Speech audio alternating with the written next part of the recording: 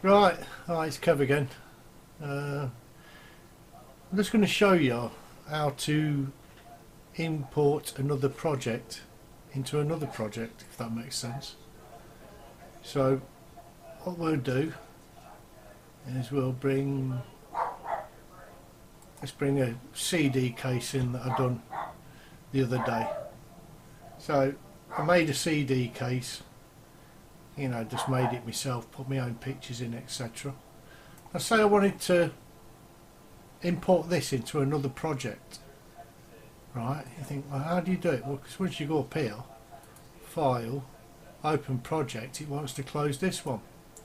So what you do is, this is your composition, click on your comp, we'll rename this CD, rename that one CD case. Okay, so we'll go up to file and we shall go to collect files.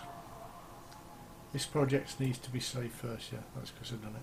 Right, make sure it's on for selected comps, reduce project, and there it'll tell you how many files are going to be collected for the project.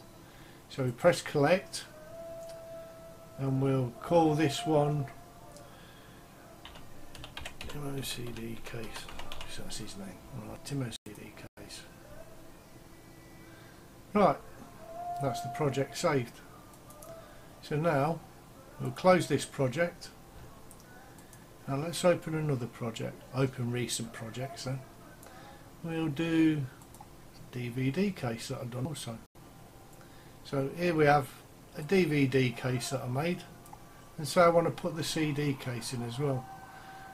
So what we do is we go to import, file, and where did I put Timo CD case, here it is. And we just click on that After Effects project there, open that, and we just bring in, what did I call it, CD case, didn't I? Just bring that in. Obviously we've got to open that because that's got a picture on. So we get rid of that, go back to comp 1,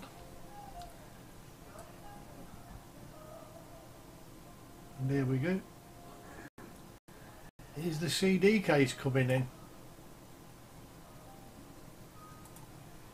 So what we do is, obviously I've not lined that up, but that's how you get another project into another project. Obviously I built a DVD case, and say I wanted to use this CD case as well, I don't have to do it all in one go. So that's how you import one project into another. So that's it, guys. Fun. I hope that's answered a few questions on how to do it.